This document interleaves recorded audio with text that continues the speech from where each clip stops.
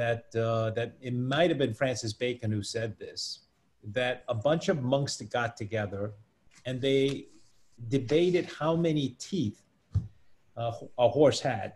And then a young monk came along and said, why don't you just look in the mouth of a horse and count how many teeth they have instead of relying on what Aristotle taught us? And the important monks felt that this was really a bad thing to say. And they turned to the young monk and said, what do you know? You know nothing. Aristotle was the greatest mind, and they punished him. Well, in fact, as it turns out, horses really don't have 40 teeth. I think they have more than 40 teeth, but it wasn't until somebody thought to actually look in a horse's mouth that people realized that what Aristotle had said and what many generations had accepted as being the truth was actually wrong. So I was taught a number of things. I was taught that adjacent level problems in the cervical spine are due to problems that when we did a fusion, that it caused the adjacent level problems. I was also taught that, somebody I think has their mic on. If you could mute your mics, because we can hear somebody in the background. Okay, I think that's better. We were also taught that neck pain is not surgically treatable. And we were also taught that cervical dermatomes and myotomes are very reliable and you can rely on them to pick the surgical levels. So let's talk about adjacent level problems, adjacent segment pathology. This was a case that I did in 1996.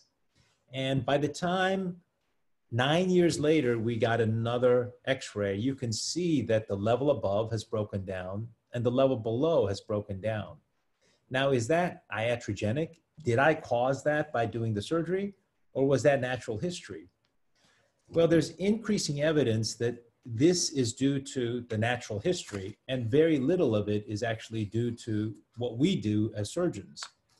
There's data looking at anterior cervical fusion versus foraminotomy, arthroplasty versus ACDF. There's kinematics data, fusion data, et cetera.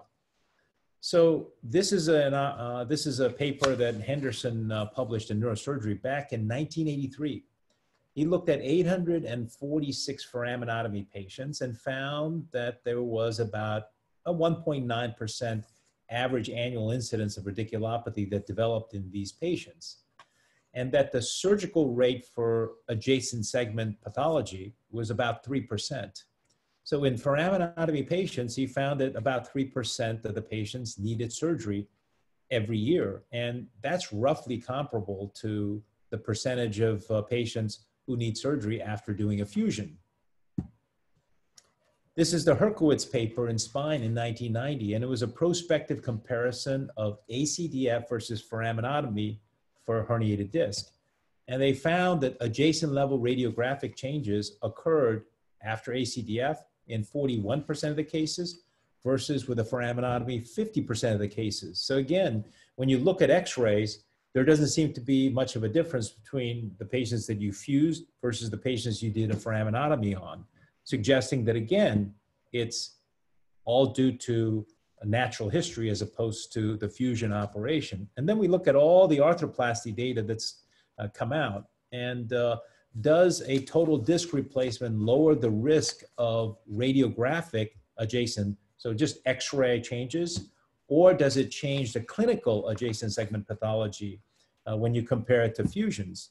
And there's a whole lot of data on this now, and there are a lot of prospective studies that have been done. And when you look at the clinical adjacent segment pathologies after a total disc replacement versus an ACDF, the reoperation rates for both is between about 1% and 5% per year. There is not that much of a difference. This is the 7-year follow-up, and they did notice in this study of the ProDisc C that there was about an 11% difference at 7 years.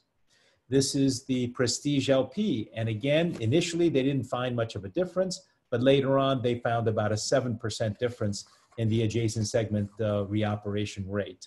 This was a study, long-term Prestige at 2 levels.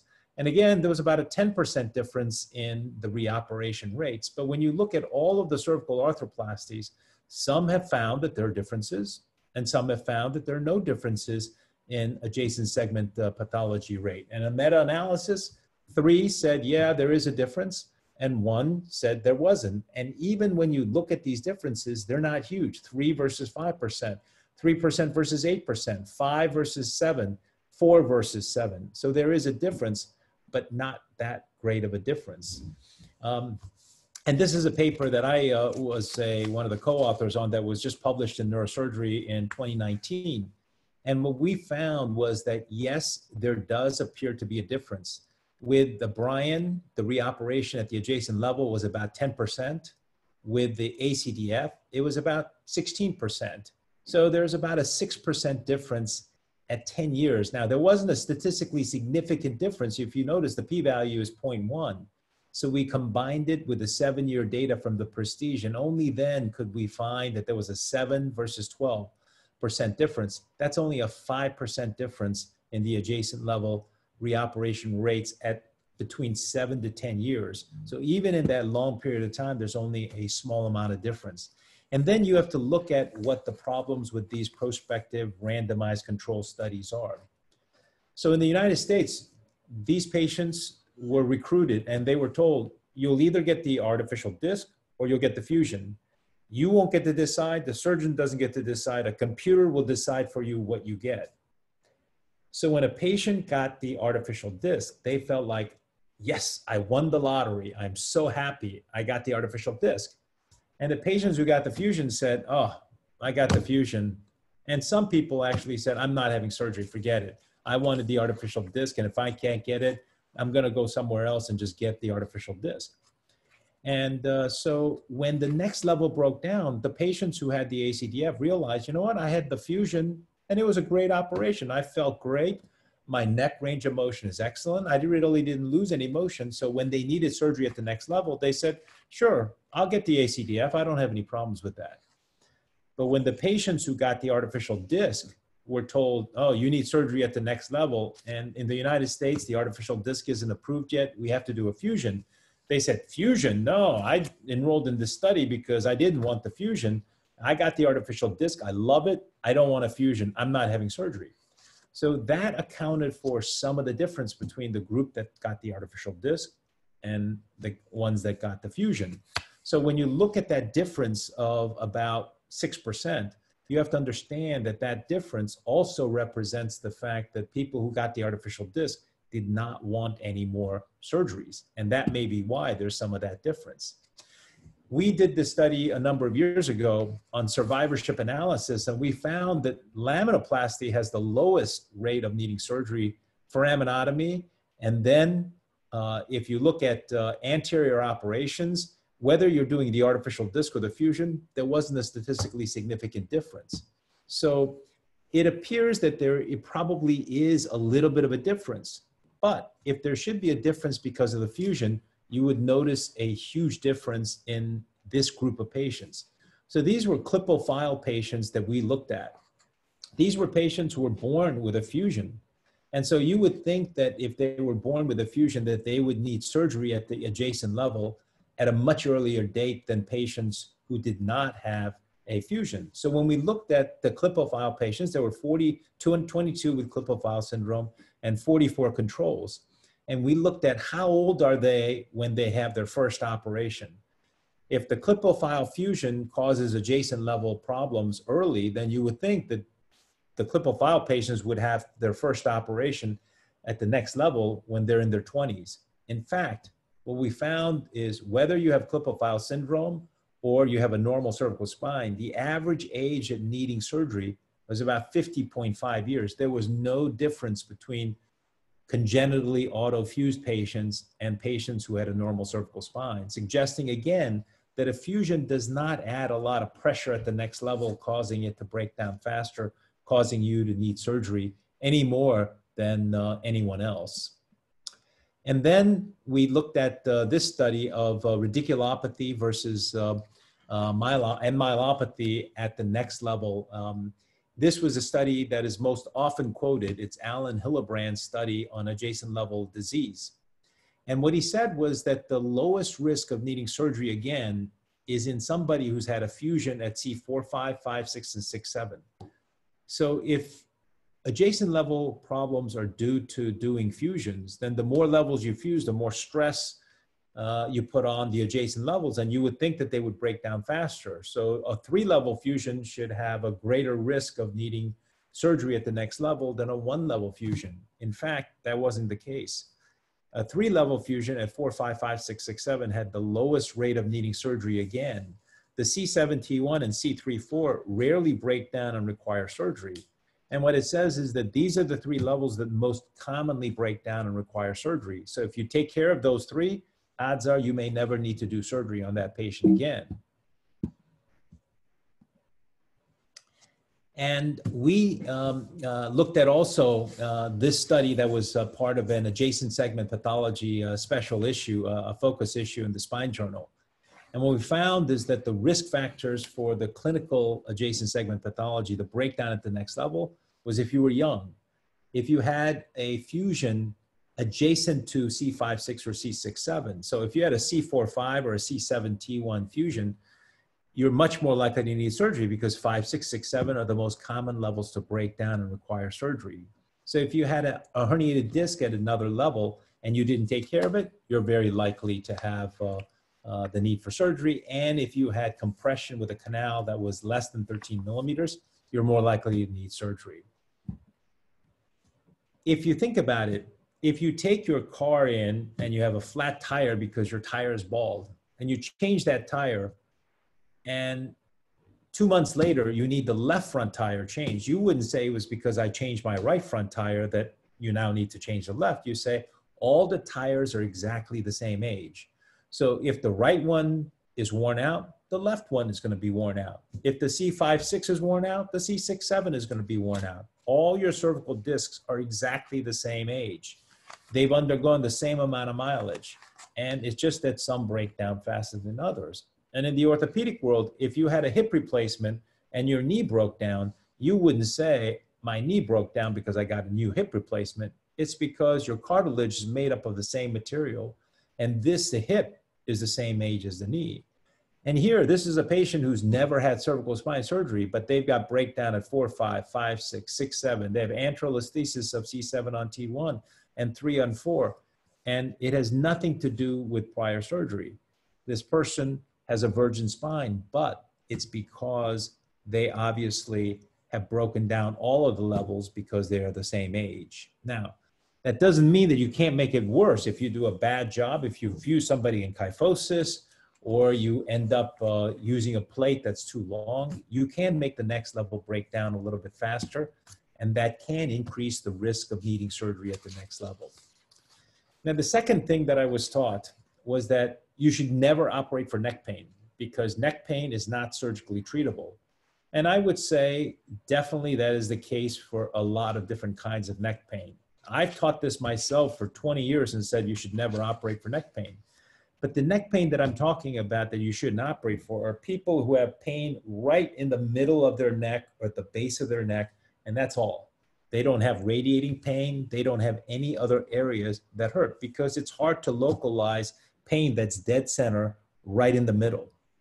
But neck pain is very, very common, and most people don't have that kind of neck pain. It's very rare to see somebody with pain just right in the middle of their neck.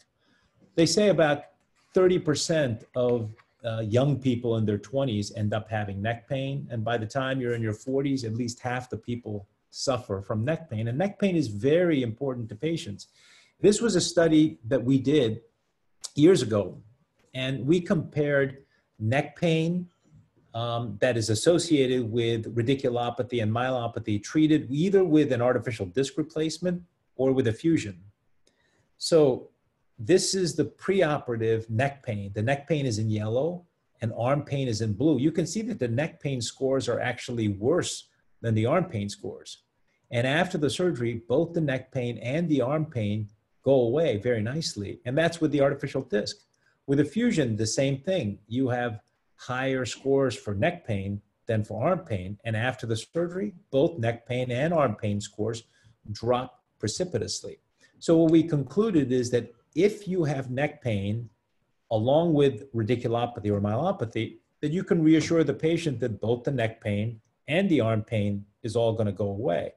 Any surgeon who has done a lot of cervical spine surgery knows that a lot of patients complain about neck pain before the surgery and it goes away. But we are much more wary about operating on patients who have no arm symptoms and only have neck pain. But I would tell you there are some kinds of neck pain that are amenable to treatment with surgery. You can treat this. For instance, C1-2 osteoarthritis.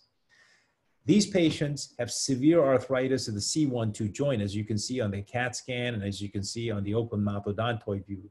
Their joint is completely obliterated, and they will complain about pain just behind the mastoid process, and it gets worse on rotation. So if it's on the left side, they will say, I can only turn about this much, and then their eye starts to squint, and they have, ooh, it really hurts. And then when you ask them to look to the right, they say, well, I can get to about here, but once I get to here, it starts to hurt here again, so I don't want to turn.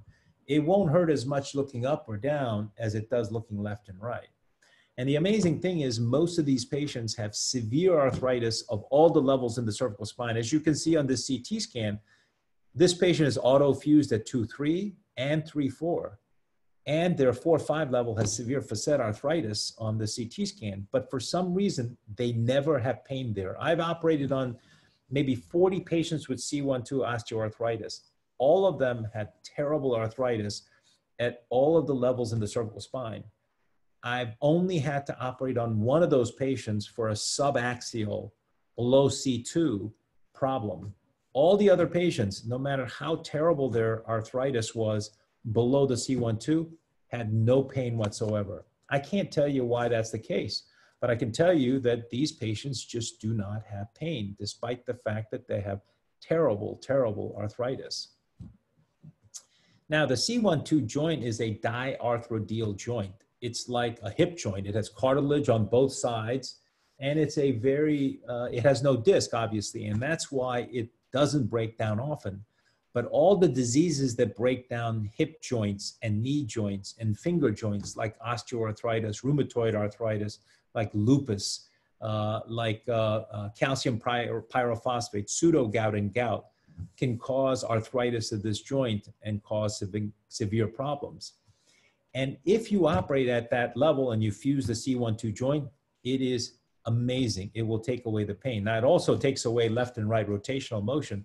So I tell patients, if the pain is bad enough that you say, I don't care if I can't look left and right, and I want that pain to go away, we can fuse that joint. You won't be able to look left and right, but the pain will go away. And eventually 95% of the patients opt to have that level fused. And the resulting surgery is about 98% of the patients are extremely happy with the results of the surgery. Other types of neck pain that are amenable to surgical treatment is not really neck pain. I was sitting with my mentor, Henry Bowman, at the Cervical Spine Research Society when a neurosurgeon who was the presidential guest lecturer said, this is a kind of neck pain that you can cure with a foraminotomy.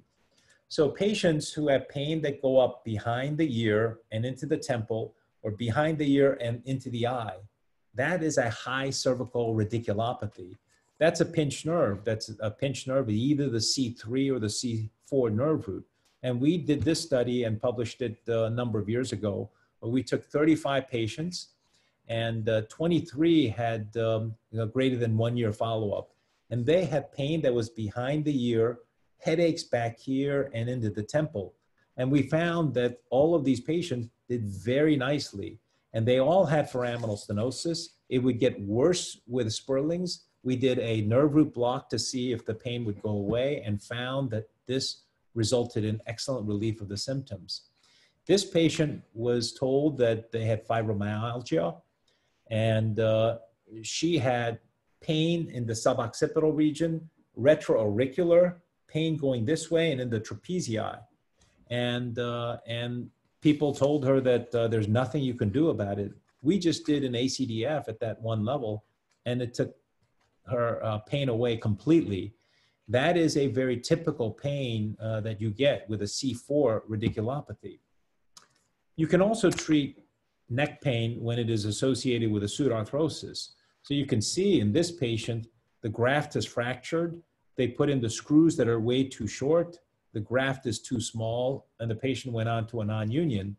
And so when you fix the pseudoarthrosis, often these patients have been suffering for years and they've had terrible pain. You fix it, the pain is gone almost instantaneously, and these patients are very, very happy. So that's yet another type of neck pain that will go away with an operation.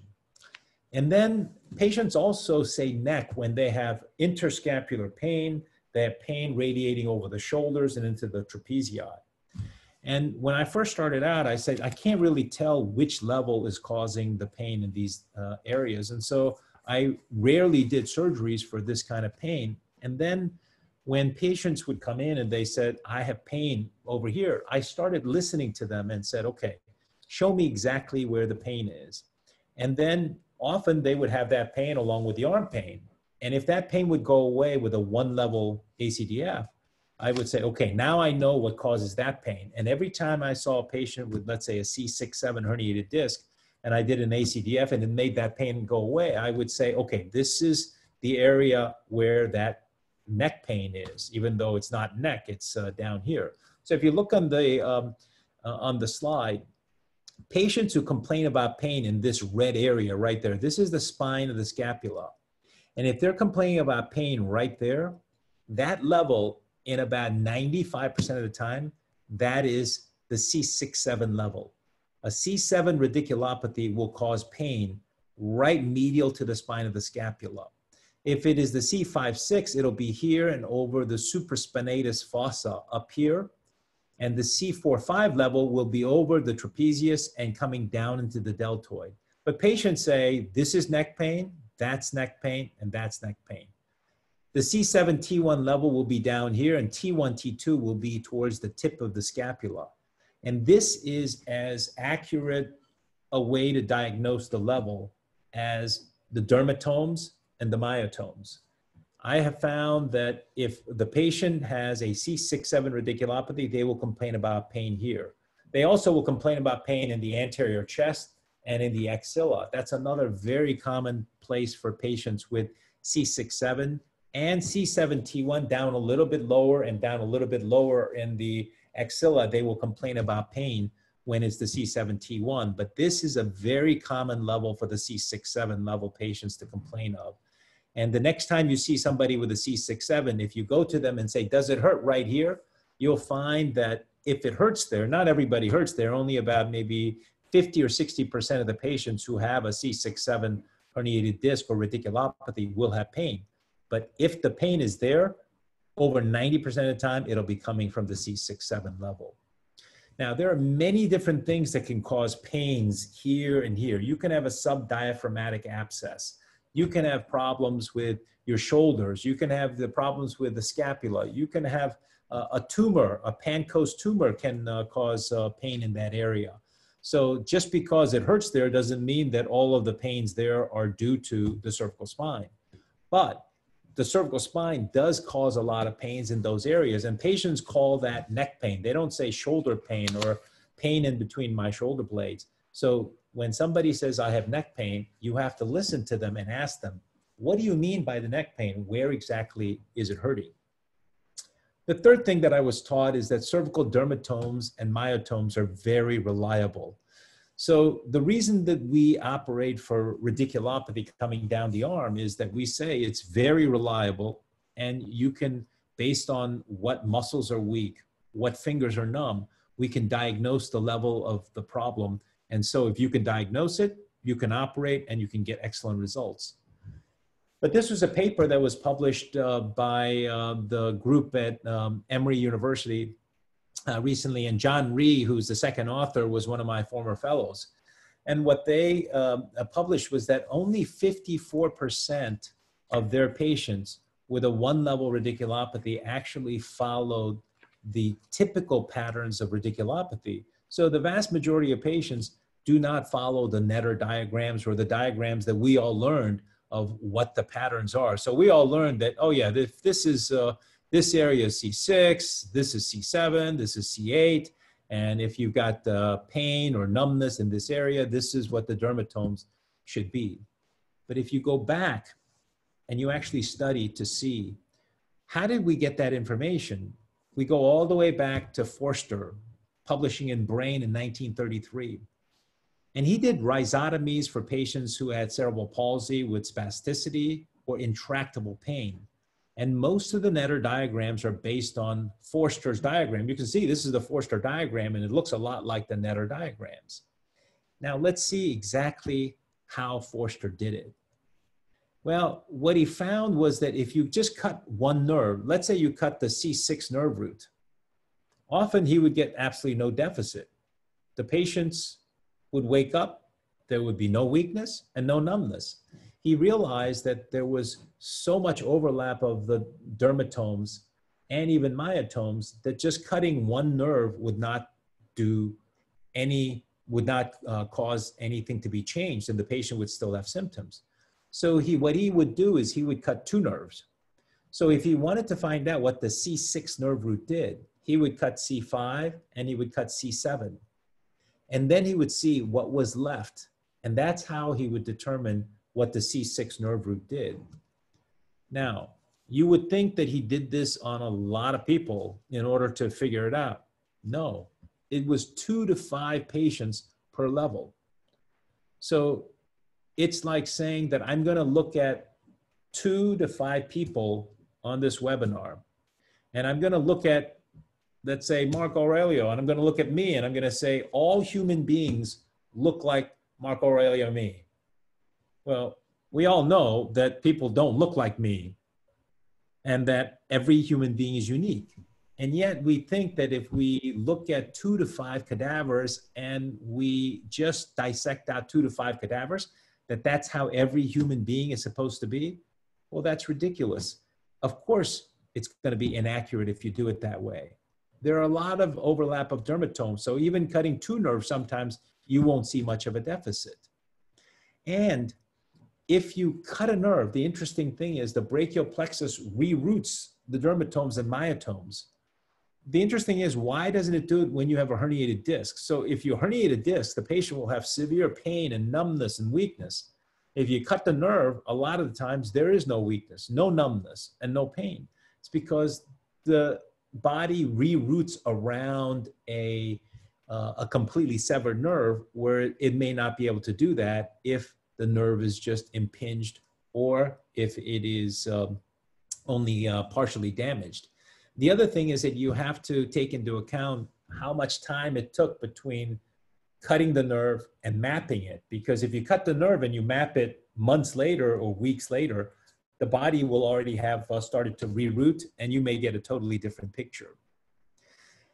The next person that we rely on for the Netter diagrams is another. You can see the Netter diagrams again in his. This is Keegan and Garrett in 1948. They took a lot more patients now. They took 1,300 patients. They took patients with a 1-level herniated disc based on the myelography.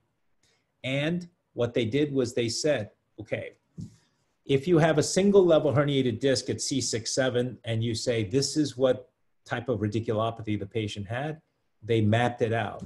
The problem was this: myelograms often miss pathology. So if you have a far lateral disc herniation, you can't see it on a myelogram. You need a CT scan, and even a CT will miss the far lateral because the dura adheres to the nerve and there is no filling of the dye when you're way out laterally. And so a far lateral disc herniation of the cervical spine, you can't see on a myelogram, you can't see on a CT, you can only see on the parasagittal MRI images. Now, out of that 1,300, he only had 165 that were between C5 and T1. Only 47 had a 1-level problem at surgery, and all the surgery were done posteriorly from laminectomies. So if you do a laminectomy, you're not going to explore anteriorly in front of the disc. So if there's a disc in the front, and unless you do an intradural operation where you cut the dentate ligament and you cut the ventral dura and you explore in the front to see if there's a herniated disc, you're never going to find it with a laminectomy. So if there was a herniated disc at another level, he would have missed it. So obviously, this is not going to be a very accurate way to determine a single level herniated disc problem. There are a lot of anomalous distributions. This was a patient that I treated years ago. He had a C6-7 disc herniation. He had deltoid, biceps weakness, and numbness of the thumb and index finger. And I said, that can't be the C6-7 level, because the C6-7 would give you triceps and your fingers, either these two, this one, or these two, or these three fingers would be numb. And I said, I don't think surgery is going to help you. But he was in so much pain, and he had so much problems with his weakness and with his numbness, that I sent him for a transforaminal nerve block. And when I did it at C6-7, pain was instantly gone. I tried it at C4-5, nothing. Tried it at 5-6, nothing. 6-7, pain was gone immediately. So I said, this isn't going to help your weakness. It's not going to help with the numbness, because those are coming from different levels. It has nothing to do with your herniated disc of C6-7, but it's obvious that your pain is coming from the C6-7 level. We took out the disc, the pain went away, the numbness went away, and the weakness went away. All instantly, right after the surgery. And I said, this is impossible. How is this? Because I looked in every textbook, and no textbook said that a C6-7 herniated disc could possibly cause numbness in these fingers or weakness of the deltoid and biceps. I said, that's just not possible. I just said, well, it must be a coincidence, and forgot about it. Years later, we looked at aberrant cervical dermatomes and myotomes on patients that I had treated with a 1-level disc herniation and patients that got better immediately after the surgery. And we found that 61% had abnormal myotomes and dermatomes that didn't fit the Netter diagrams.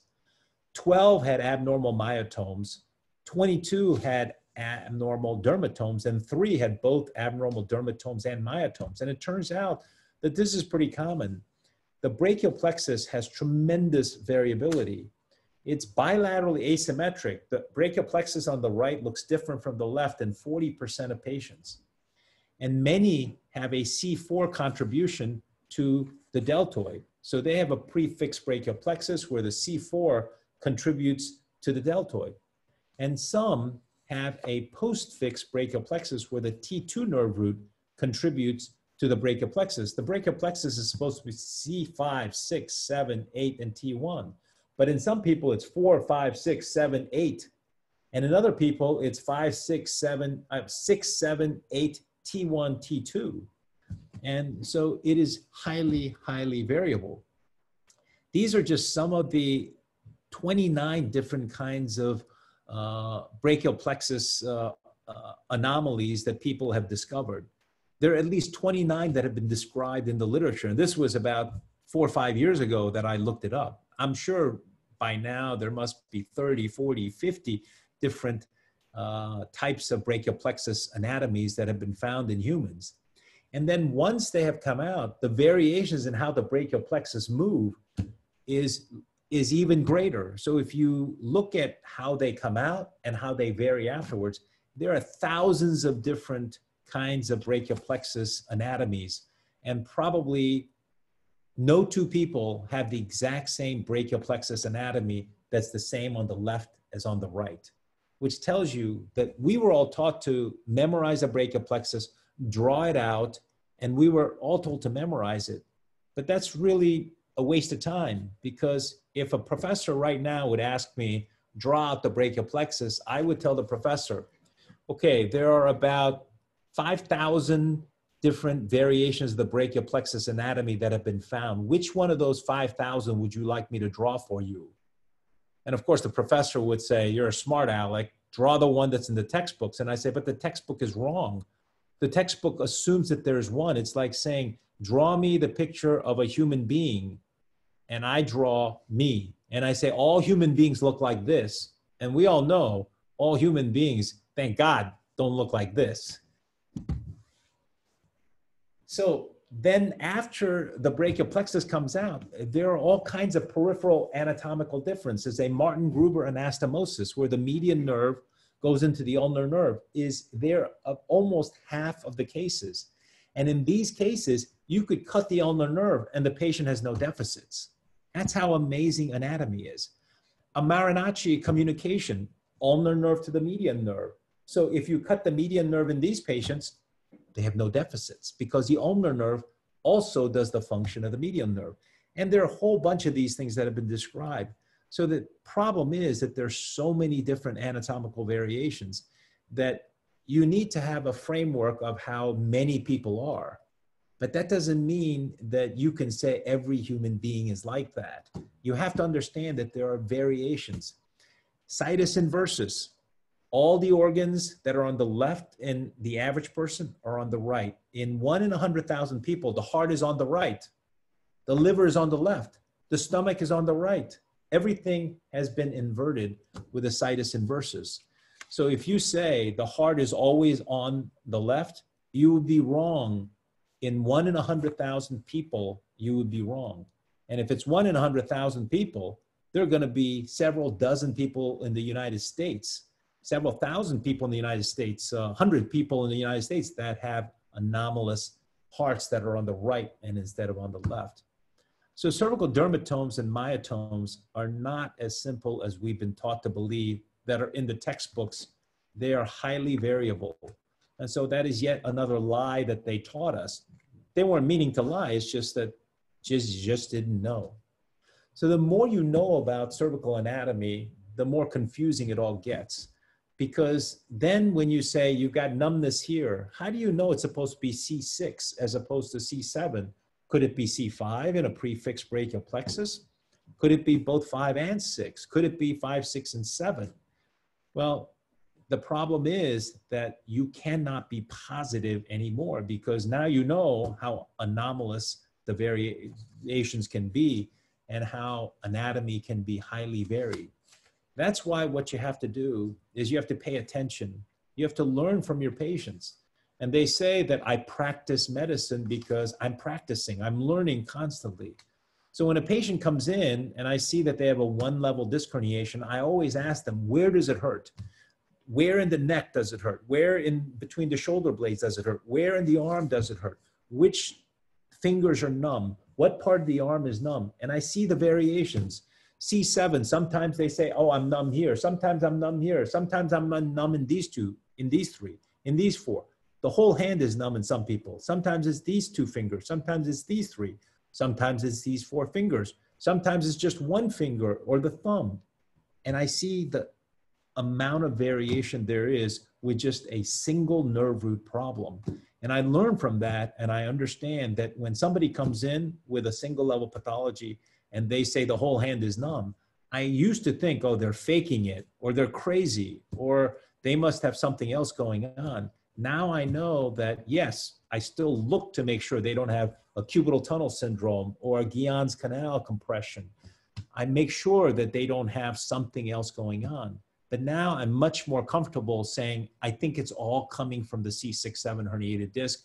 And I think that there's a very good chance that all of it will go away when we operate at that 1 level. So remember that we do stand on the shoulder of giants who came before us, who taught us. But you have to question everything. You can't just accept what they tell you. If you take a look here, there is a sponge at the bottom of the scrub sink. And I was one time washing my hands in a scrub sink, and one of the people who cleaned the room came out and said, why do surgeons always throw their sponges in that sink when there's a garbage can right here? You should just throw it in the garbage can and instead of in the sink. But all the surgeons always just throw it in the sink. Are the surgeons that lazy? Because then he has to go in and he has to grab that and he has to throw it in the garbage. The reason we do that is that 20 years ago, we didn't have disposable sponges. We reused them. So we would come up to the sink, we would hit it with our elbow, we would take the sponge, we would wash our hands and we would put it in the sink. And then at the end of the day, they would take all of those sponges, they would take it back, they would wash it, they would sterilize it, and they would put it back in the wall so that the next day you could use the sponge again. The professors, and I, including me, who were taught to do that way, got used to throwing the sponge in the sink. So we would just throw it in the sink without even thinking about it. The new young surgeons would come along and see us doing that and say, oh, we should throw the sponges in the sink. I don't know why we throw it in the sink. We just throw it in the sink because that's what my professor taught me. And so that has propagated generation after generation, despite the fact that it makes no sense. So we should all stop this kind of doing things reflexively just because our professor taught it to us. We have to think for ourselves. We have to learn for ourselves. Everything that our professors taught us, we have to respect, but we have to question. We have to assume that half of what they taught us is incorrect. Half of what they taught us is a lie. And I will leave you with one last thought about surgeons and how we can learn from everybody. Ignaz Semmelweis was a general surgeon who did OBGYN and so on in Vienna General Hospital back in the 1800s. And he noticed something very interesting. He noticed that if you take a look at this graph, this is the infant mortality rate when doctors delivered the babies. It was very, very high, up to 15, 16% infant mortality in 1842. This was when midwives delivered. These were not doctors, they were midwives. And he said, why is it that the doctors kill more babies than midwives? You would think that a well-trained doctor would have a much higher success rate and a lower infection rate, when in fact, they had an infection rate that was much, much higher, 3 times higher when a doctor delivered the baby than when a midwife delivered the baby. And then, so he said, I need to find out why this is the case. So he would follow the doctors as they deliver the babies, and he would follow the midwives to see what they did differently. And he found this, that before the doctors delivered the baby, these doctors would sit around, they had nothing to do until the baby was delivered. So they said, I'm going to make good use of my time. I'm going to go to the morgue and I'm going to take cadavers and I'm going to dissect to learn the anatomy. So they would go in there and they would take cadavers and they would dissect. And then when somebody would call them and say, doctor, the baby's about to come, the doctor would rush to the delivery room and they would deliver the baby, but they didn't wash their hands. So they went from dissecting on a dead person to delivering a live baby. And of course, some of those dead people had bacteria in them. So they coated their hands with bacteria, they delivered the baby's got an infection, and the babies died. The midwives obviously did not dissect on cadavers. They waited on the patient, and when the woman was ready to deliver, they delivered the baby, their hands were clean, and so their infant mortality rate was much lower. So he said, what you must do is you must wash your hands before you deliver the babies, because there's something on your skin that is causing these babies to die. So just that simple observation allowed him to save babies' lives. And thanks to him, we now understand that you must wash your hands before you do any surgical procedures, before you deliver any babies.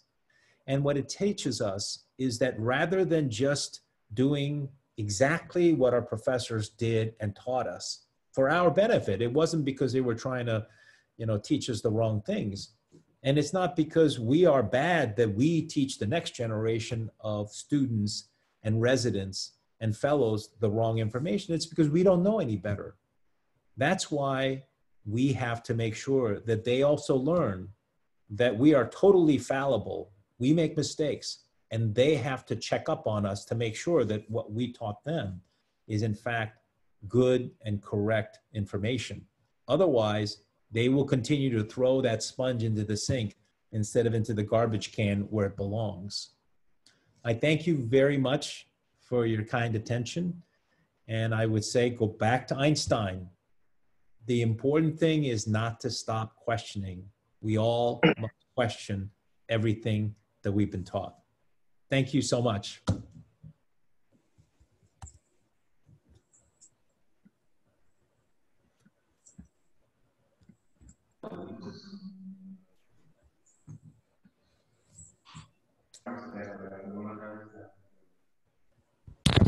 Pode começar a sessão de perguntas. Estou vendo aqui na tela o Dr. Pimenta.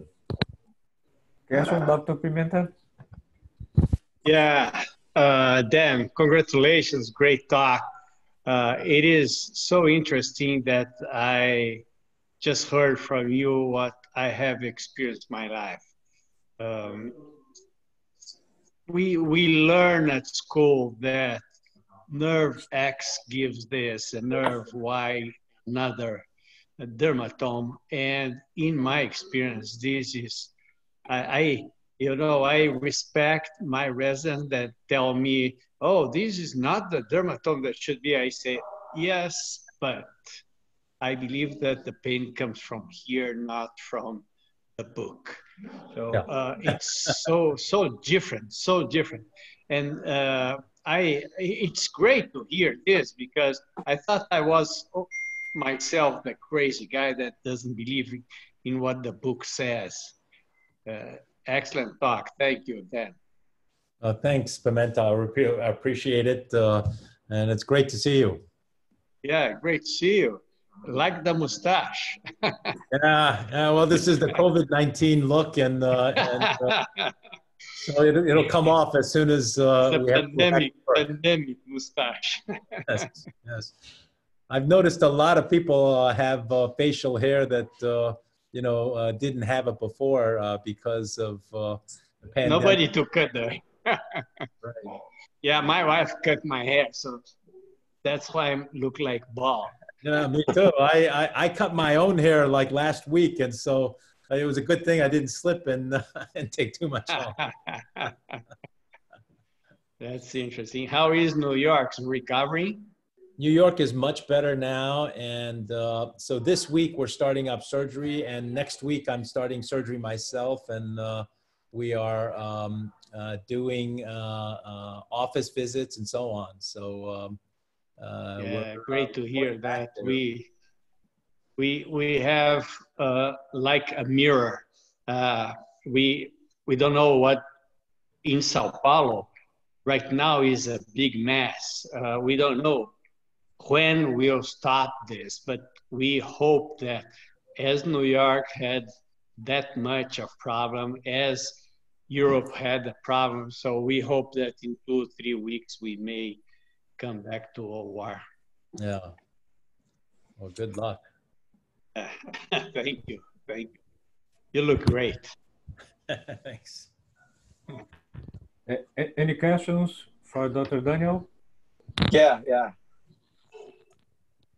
I would like to talk to you, Dr. Daniel.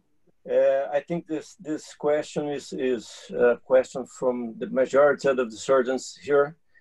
And if Dr. Pimenta could comment too, is when choose, in a normal patient, in a young patient, when do you choose total disc replacement or cervical plate / cage or standard alone cage? Yeah, so I choose artificial disc replacement in a patient who has no contraindications. So they don't have OPLL, they don't have instability, they don't have inflammatory disease like rheumatoid arthritis, they don't have tumors. And if they have a preserved disc height, it's mostly a herniated disc. It's not due to trauma or inflammatory or infectious pathology. I get a plain x-rays, I get flexion extension views, I get a CT scan on everybody to make sure they don't have facet arthritis. And if not, then I think they're an excellent candidate for artificial disc replacement. So that's for a young patient, I would say probably 90% of the patients are good candidates for artificial disc replacement in their 20s and 30s. By the time you're in your 40s, maybe about 40% or 50% are good candidates. By the time you're in your 50s and 60s, maybe about 25% become good candidates. And beyond 60, the numbers drop precipitously. As far as I use fresh frozen allograft with an anterior plate, but people use standalone cages, people use cages with a plate, and that's, I think, surgeon preference. In my hands, what works best is fresh frozen allograft that I cut myself. I take an iliac crest allograft and I cut it. I usually put 2 or 3 pieces in to fill the entire disc space and an anterior plate with the longest possible screws. And I get great results with that, but people get great results with other types of constructs. And Yeah, Dan, Yeah. Can I criticize a little bit this? Not you Yeah.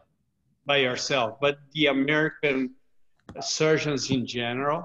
Yeah.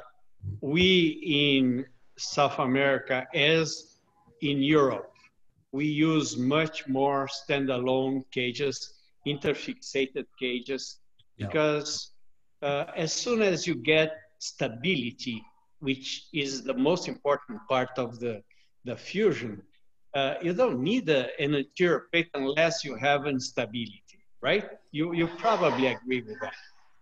And when you add an anterior plate, you add another small problem. Is if you don't place anterior plate perfectly well, not too close to the disc above or below, you may be causing the next surgery. So I think that we do much more standalone ECDFs than ACDFs with plates here. I may be wrong, but it's what I have seen here in Brazil, at least, and in Europe. And I think this is related maybe because of the coding thing that happens, right? That in US you have a different coding for adding a plate. Well, a standalone cage with a screw versus a plate and and screws, it's about, I think, the same in terms of what the surgeon bills for it. So either one, and there are a lot of people who use standalone cages in the US also.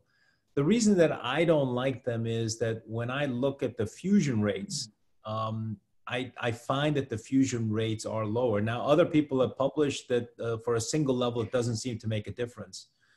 But if there really isn't a difference, if you do multiple levels, let's say you do a 3 or 4 level fusion, you see that there is a difference. And if there's a difference with 3 and 4, it's probably because you haven't, if you don't have adequate power, because if you only look at 30 versus 30, you won't see a difference. But if you look at 100 versus 100, I think you would notice a difference.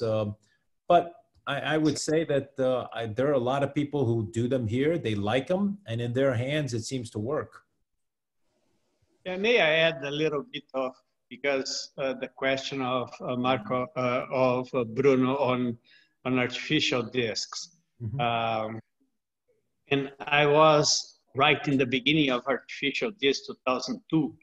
Right. So we, in the beginning, we thought that artificial disc would replace fusions, and we did artificial disc for everybody, including the fully contraindications. Then we start selecting better the indications. And still now, when I think in a patient, I always have to think, if would me, do I want artificial disc, thinking that I may have another surgery to fix it. Mm-hmm. When you do a fusion and it's fused, at least at this level, we cannot do anything else, or we shouldn't do anything else. I think that is, for me, a very important. I still do artificial disc in younger patients, and younger is under 40, with a single beautiful disc or adjacent level to a fusion, because adjacent level to a fusion makes a little more important to keep the motion instead of having 2 or 3 level fusions. I like to have a adjacent level artificial disc instead of another level of fusion. Mm-hmm. So do you think there's some kind of difference about the kind of total disc replacement? I mean, metal or metal polyurethane or ball joint socket? What are your preference? I tend to use the disc that I'm using most commonly now is the Prestige LP. But I think that amongst most of the artificial discs, nobody's really compared, one versus all of them to say which one is the best. And Luis Pimenta's had more experience putting in more different kinds of artificial discs than just about anybody in the world. So I'm interested to hear what you say. Yeah, Dan, my experience in different artificial discs, and I probably was exposed to 5 or 6 different. And people would say, oh, elastomeric disc is better. And when you look at the 2-year follow-up or 5 years follow-up, it's minor difference. Very difficult to believe that one is better than the other. One is good, and doesn't matter what disc is. Yeah. One thing that we have to pay attention is that the surgery is different. Artificial disc surgery requires better surgery than a simple fusion. So for younger surgeons, it's really important to understand that you do a fusion, yeah, you may leave a little bit of disc, and you place your graft and you fix it, and that's enough. But artificial disc requires good positioning of the prosthesis, well preparing of the end plates, center of rotation. You have to think in different things. It's different procedure. It's more surgery, I would say. Yeah, it's much, much more difficult. I use the analogy that if you want to weld a door shut, you can teach somebody how to take soldering iron and a blowtorch and weld the door shut. The door could be crooked. The door could be too small, too big. It doesn't matter. You're just trying to leave the door so it never opens again, and anybody can do that. But if you are saying, take the door off, put new hinges on, make sure the door fits perfectly and it closes exactly the same way, it takes much more skill, much more time, much more effort to get that door perfectly. And that's what you have to do with an artificial disc replacement. You have to take it out right. You have to position the patient right. You have to position the disc right. You have to do a thorough decompression. So it is much, much more difficult. Yeah, exactly. All right. Vou abrir uma outra pergunta. Doutor Aprile, você tem uma pergunta também, né? Please, question Aprile.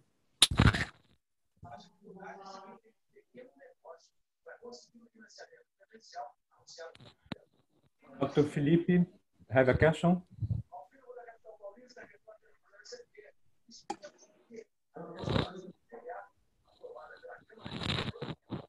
No. Any question of other doctors?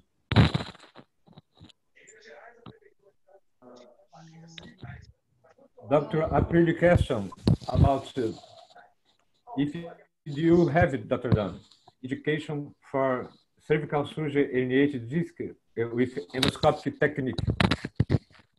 I'm sorry, I couldn't understand.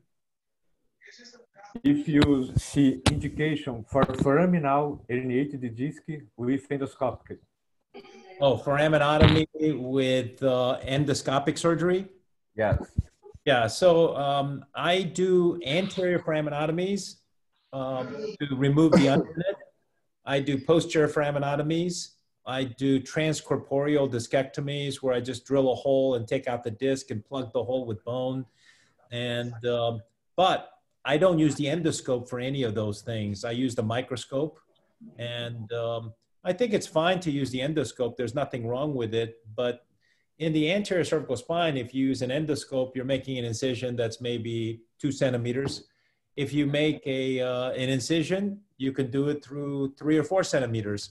And through a transverse line, it's not going to make much of a difference. Posteriorly, you can do a tubular retractor, any kind of retractor, and do a 2 centimeter as opposed to 1.5 centimeter with a little tube and an endoscope. But the visualization is much better with the microscope. And so my personal preference is just to do it open with a microscope.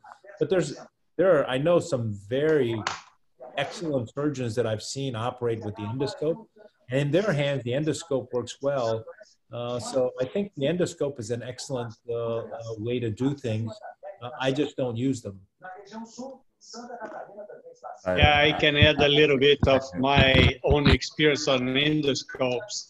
The difference between an endoscope and a microscope is that the endoscope is 2D and the microscope is 3D, or open surgery is 3D. You have the distance, the depth distance you don't have in the endoscope. Although it's very elegant, it's very minimal, and I think that people trained in endoscopic procedures do the procedure very well. I'm not against. I'm not interested in learning or relearning endoscopic surgery, which I did a lot, but I'm not interested in doing things that I know that with a 3D, I feel safe. I think a lot of people that I know used to do endoscopic surgery in the US have converted to doing microscopic surgery instead. And I think that's probably it, that if you have just one complication with endoscopic surgery or you do an inadequate decompression, you realize that even if you're really good at it, you can miss something. And so the majority of the people I know that used to teach endoscopic surgery have stopped doing endoscopic surgery in the US at least. Dr. Francisco Zaga, question, please.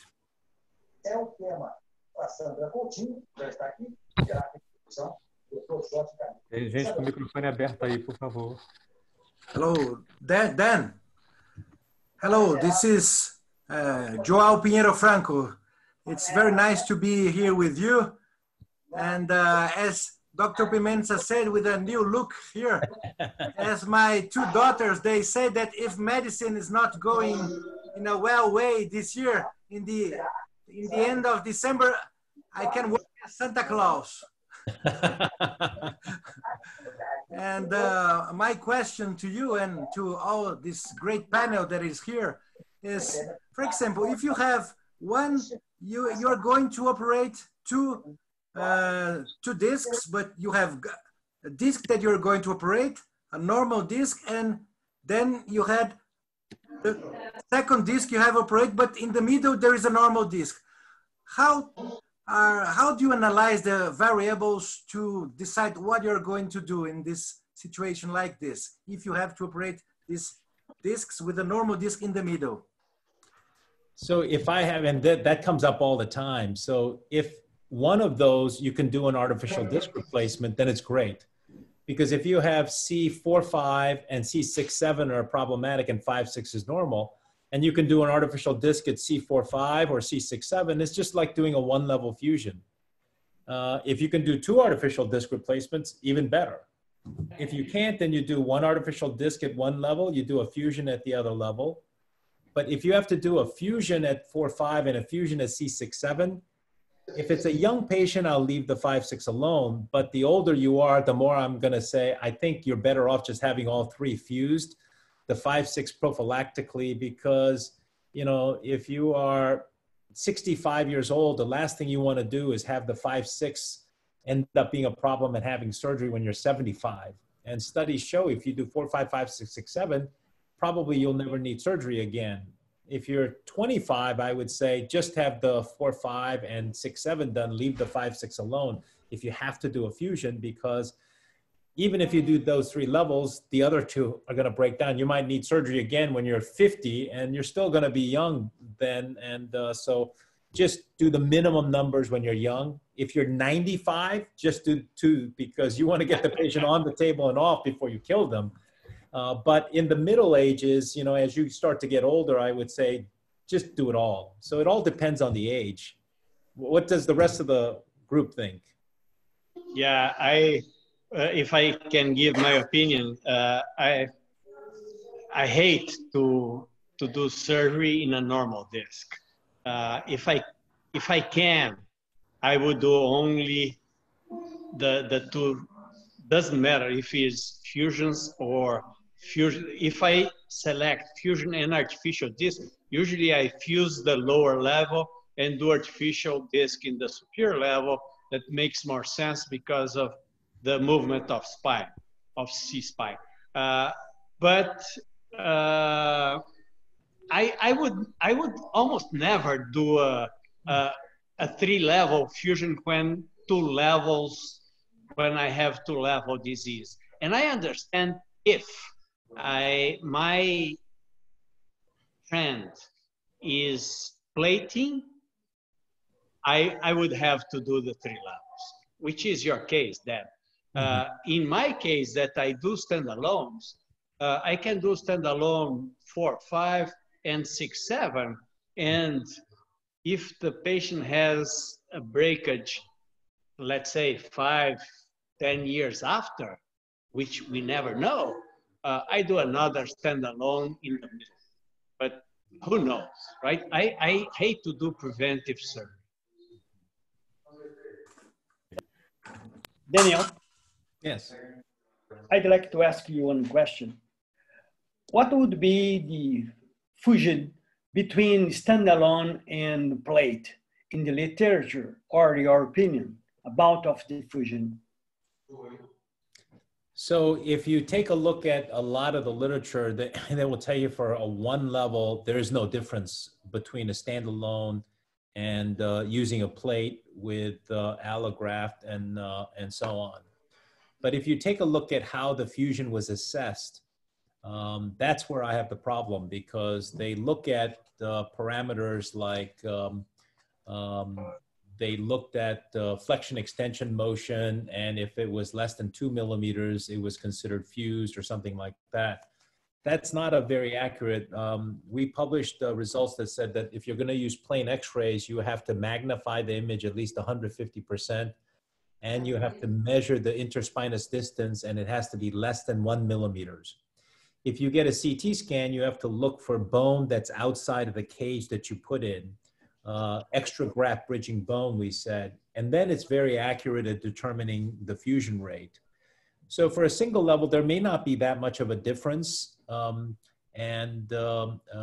for a single level, it probably doesn't make that much of a difference, but as you do more and more levels, the fusion rate gets lower and lower, no matter what you do, whether you use plates or allograft and whatnot. So I think it probably does make a difference when you're doing many levels. But I would say that what we should do is we should do a comparison where somebody outside of the surgeon, so uninvolved in the care of the patient, looks at the fusion rates at, let's say, 6 months, at 3 months, 6 months, and at 1 month, to see how fast does it heal, number one, and what's the ultimate healing rate. Everybody used to say that the fusion rate for an ACDF is 100%. But when you look at the ACDF versus artificial disc replacement data in the United States for artificial discs, those were assessed by radiologists, not by the surgeons themselves. And at 6 months, the fusion rate for a 1-level ACDF done by the best surgeons in the United States, because they chose the best surgeons to enroll in trials. For a 1-level ACDF, the fusion rate at 6 months was 60%. At 1 year, it was only 80%. At 2 years, it was only 90%. That's for a single level fusion. And before they did those trials, everybody used to say a single level ACDF, doesn't matter what you do, the fusion rate's 100%. And what we found out through those prospective trials is that when somebody else looks at your surgery, the results aren't as good as when you look at it yourself.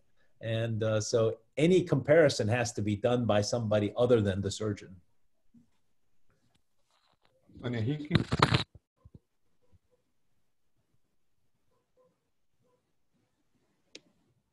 Hello, Professor Riew. Good talk. If you have to perform arthrodesis or arthroplasty on 2 or 3 levels, do you prefer to start from the bottom up or from the top down?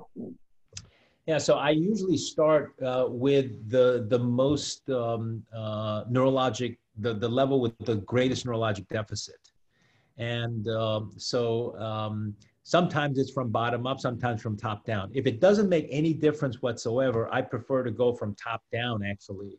And the reason is that at C5, 6, it's usually very easy to see on X-ray where everything is supposed to be. At C6, 7, sometimes it's not as easy to see.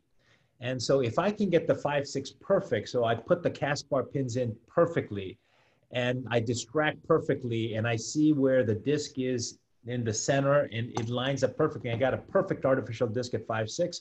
Now when I do the C6, 7 level, all I have to do is see, okay, that's a straight line. I have to match it to be parallel with a straight line.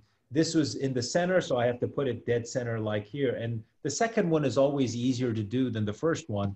And another reason that the second one is easier is that if the cast bar distractor pins are too close, then it's hard to get any of the things inside the disc. So you want to keep them as far apart as possible.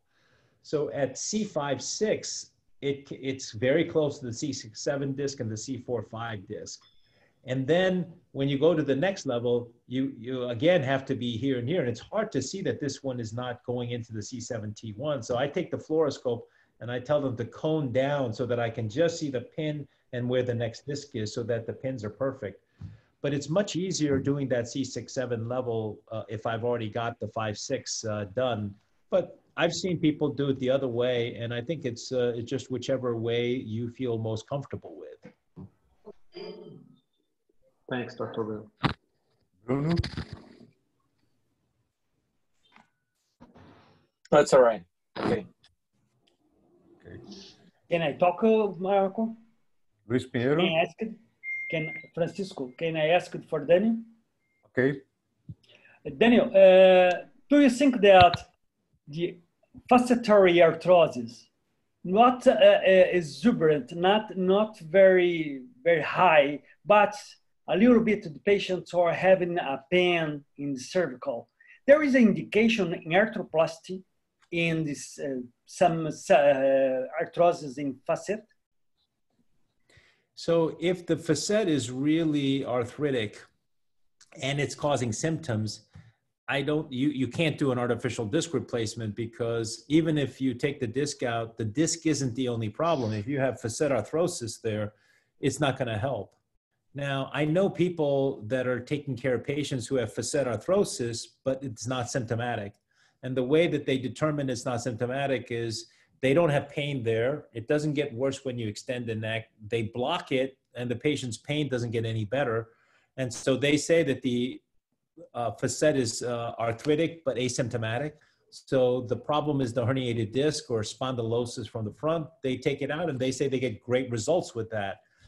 I have not done arthroplasties in patients with bad facet arthritis because I'm afraid that even if it's not symptomatic now, it may become symptomatic in the future. But again, if I've never tried it, I can't say it's a bad thing to do.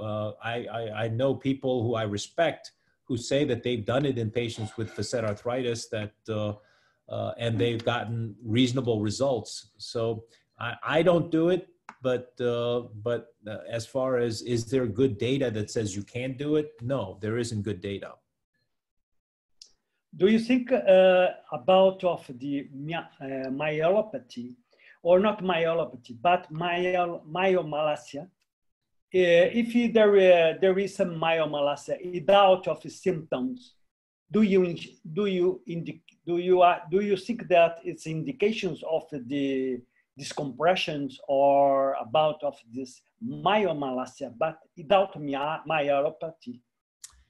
Yeah, so if you have somebody with myelomalacia and you have some spinal cord compression, I believe that those patients are better having surgery. And there isn't good literature on this. There's one paper that was written by Yasushi Oshima, chief of spine at University of Tokyo. And what he did was he had patients that had very mild myelopathy. They might just had hyperreflexia, or they might have had minimal symptoms. And he suggested that, that surgery might be an option, but these patients said, I don't want surgery. And there were about 40 patients that he followed. And long-term, he found that 2 of them ended up quadriplegic with trivial trauma. And so about 4-5% of patients who have myelomalacia with cord compression, or mostly asymptomatic, according to that one paper, developed quadriplegia. One was a few years after he did the study, or he started following them, and another one was maybe about 5 years after he first saw the patient. So that's the only paper, and the problem with a paper being only one is you had 2 out of 40. If it had been 3, it would have been 7-8% of the patients you would say become quadriplegic. If it had been 1, you would say it's only a 2.5% risk of quadriplegia, and it's so it's not a good paper to base our opinion on. There is really no consensus opinion. Now, I was part of a group that got together in Toronto, and Michael Failings was the lead in this group. And what we said as a group consensus was that if you have myelomalacia and you have some cord compression, so there is some narrowing there, that based on that one study by Yasushi Oshima, that it is reasonable to tell the patient that you might consider surgery. It's also reasonable to say, let's just watch them and see what happens. Now, if the patient has just narrowing with no myelomalacia, we recommend doing nothing, because Bednarik's study and study that we've done shows that asymptomatic narrowing is nothing to worry about, that the vast majority of those patients do fine. Bednarik said if you have narrowing and you have radiculopathy, EMG or SSCP that is positive, you should consider recommending surgery to them because they have a high incidence of going on to myelopathy. And we found that in our trials also. We just put in an abstract to the CSRS that said, if the canal space is narrower than 7 millimeters, that there's about a 50% chance that that patient will go on to developing myelopathy and requiring surgery at some point in the future. But that still means 50% don't. And so I just tell those patients, these are the warning signs of myelopathy, and if you get them, then come back. And I also suggest getting an MRI every once in a while, and if they have myelomalacia, then operating. But again, that's a very controversial statement, and you will see many people disagree on whether that should be an indication for surgery or not. And so there is no right answer based on the literature, because there's only one paper that's been written on it that people rely on. Thank you so much. A wonderful explanation. Wonderful. Thank you. Thank you. Please, two more questions. I have one question, if I could. Okay. Here's Fernando Marcelino from São Paulo. I stayed with you for 2 months in 2018. And I was wondering, I have done a laminoplasty a few weeks ago, and I was thinking about, and I was discussing with my colleague, that I think I remembered you to doing a flavectomy during the laminoplasty, or do you let the yellow ligand alone and don't move it? Yeah, so I do take the ligamentum flavum out. So the most common laminoplasty I do is a laminectomy of C3, and then laminoplasty of 4, 5, and 6. And so I do a flavectomy at 2, 3, and 3, 4, and at C7T1. And then at between 4, 5, and 6, the ones that I lift up, I usually leave the ligamentum flavum there alone, because now I'm decompressing it by extending the neck. And then before I close, I hyperextend the neck to make sure that after I do the laminoplasty that it still moves. If I didn't do it right and the 2 lamina touch like this on extension, then I burrow away enough of it so even in maximal extension, they don't touch.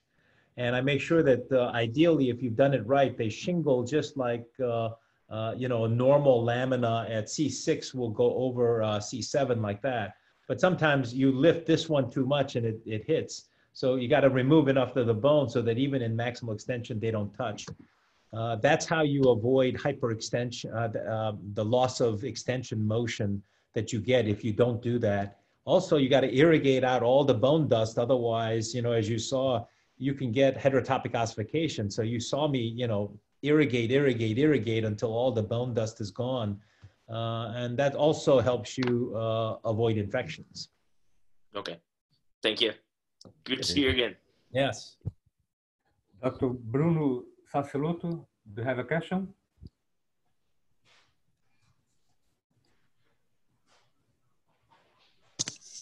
I have one question again, Marco. Please, Daniel, can you explain for me? I've heard you a lot of time during the lecture, and every time that you said that I do it laminectomy in C3, and the other places I do it laminoplasty. Every time that you are doing more laminoplasty than laminectomy, why you do it, the laminectomy in C3? Because of the ligament? No, it's because of what Taguchi from Japan published. And what he said is this, that if you do a laminoplasty of C3, then you lift up C3 and it tends to hit up against the large spinous process of C2. And in order to lift it up and put a little plate there or whatever, you have to detach too much of the muscle attachment to C2, the semispinalis cervicis. And so in order to avoid, and he found that if you do a laminoplasty of C3, you get limited motion because C2 hits C3, and you get more neck pain because the C2 hits up against C3. So he found that when you do a laminectomy of 3, that you don't get any of that because now the spinous process of C2 can move in extension without hitting anything. And I found that that's the case too. And it decreases the time because you don't, instead, laminectomy is so much faster than a laminoplasty. So the top level of every laminoplasty, I always just do a laminectomy because even if you're at C3 and you're doing a 4, 5, 6 laminoplasty, the 4 will hit C3. So I always do the top level as a laminectomy and then the next levels as laminoplasty. And I try not to do a laminoplasty of C7. And again, that's Taguchi and others that showed that if you do a laminoplasty of C7, then you're more likely to get neck pain. And the reason is this, the C7 is the vertebra prominens, so it's got a very tall spinous process. So if you do a laminoplasty and you cut off the spinous process, then you no longer have a tall place. The reason you have spinous processes is that the muscles go over the spinous processes, and that gives you the lever arm so that when you pull on C2, you can pull it. If you take away the spinous process, the musculoligamentous complex sags and the neck pitches forward and you get more kyphosis, and your muscles can't pull on your neck as easily because they've been elongated because they're no longer like this. It's now very lax. So it tries to pull and it can't pull the neck. So the neck sags forward and you get a lot more neck pain. So that's what he published and said that try not to do a C7 laminoplasty if you can. Now, sometimes you can't help it. You have to do it. And it just increases the risk. It doesn't mean that it's there 100% of the time. I always tell the patients if I have to do a C7 laminoplasty that there is a chance that you could get a lot of neck pain and kyphosis, and I might have to do a fusion later on.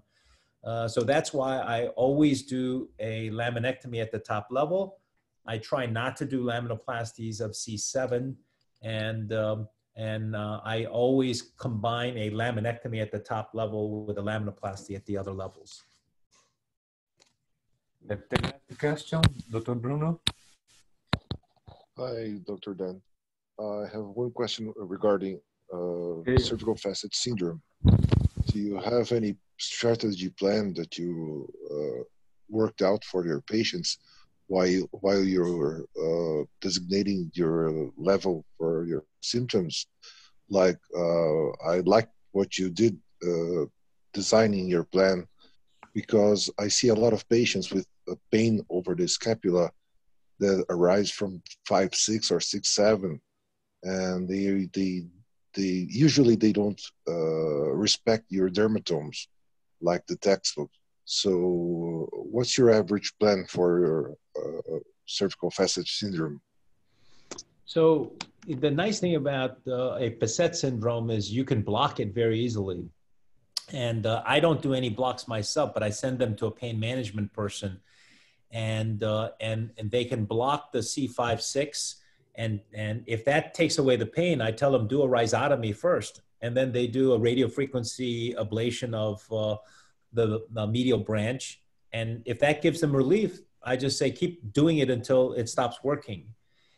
If they've done it multiple times and the rhizotomy doesn't work anymore, and the patient says, I can't stand the pain, and I have confirmation that that facet is causing the pain, then a fusion at that level will take away that pain. And now it's interesting that that facet syndrome doesn't seem to be as predictive. It's not as easy to diagnose which level is causing that facet syndrome as it is when you pinch the nerve. And it makes sense because a facet is innervated by the medial branch, and that medial branch may not necessarily also be irritating the main nerve that's coming down to that area. So you may be getting mechanical pain in your neck that's causing muscle spasm, as opposed to a pinched nerve causing muscle spasms in a myotomal type of distribution. So, but the nice thing about a facet-based pain is that it's so easy to localize by doing facet blocks, whereas in order to localize interscapular pain that's coming from, you have to do a nerve root block. And a nerve root block is much more dangerous to do. And our pain management doctors in the United States, they don't like doing nerve root blocks. I send patients for a nerve root block and they come back and they say, oh, they did a central epidural or they did a facet block because it was much safer. So there have been so many complications of the transforaminal or the nerve block that our pain management doctors just don't like doing it as much. But facet blocks, they love doing that. So it's easy to diagnose a facet-based pain. I invited Dr. to close the meeting.